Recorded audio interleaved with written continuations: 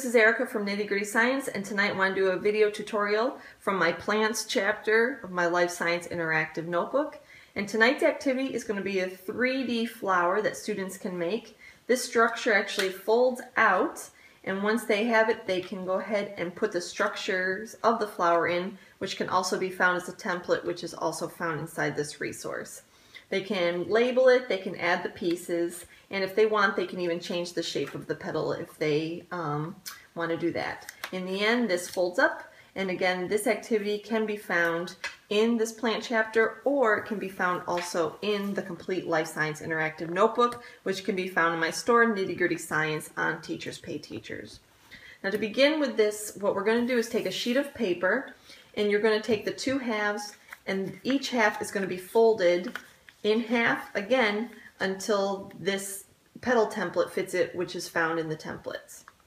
When we have that cut, this is what you end up with right here. I'm going to use two different colors just so that way when we put the model together you can see the two halves. On the first half, what you want to do is you want to draw a line from the middle going down on every other petal, as I've done here.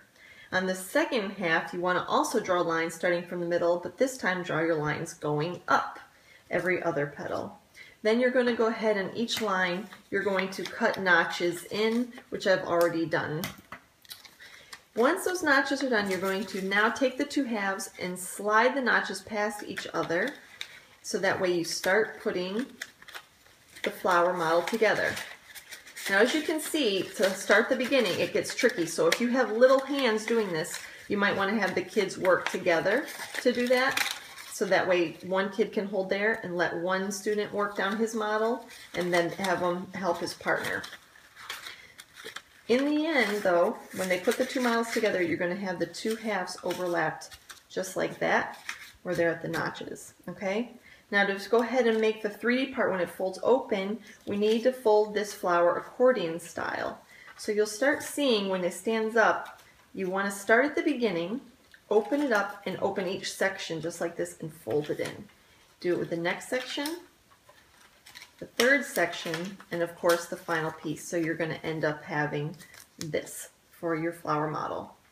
Now, I've already gone ahead. The card piece that's going to go inside your notebook is just a half sheet of paper.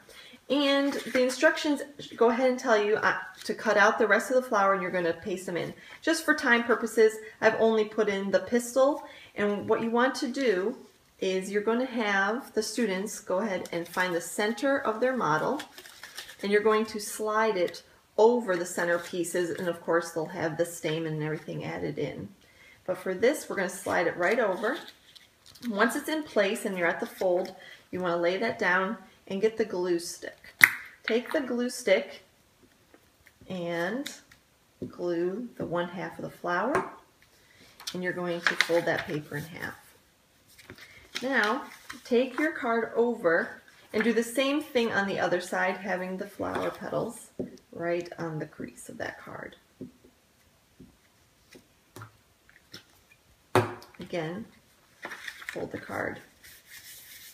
Press firmly so it all stays. So now what you want to do is take glue. You're going to glue just one side of the card down in the notebook, so that way now when the students open it, they have their beautiful flower structure. And again, they'll have all the pieces that are found in the chapter. They can put this in, they can add labels, where's the petals, there's the sepals that they can add in, and all the different parts of the or all the different structures of the flower, they can go ahead and add that on for themselves. Okay, so there you have it. That's your 3D paper model. I hope this helps.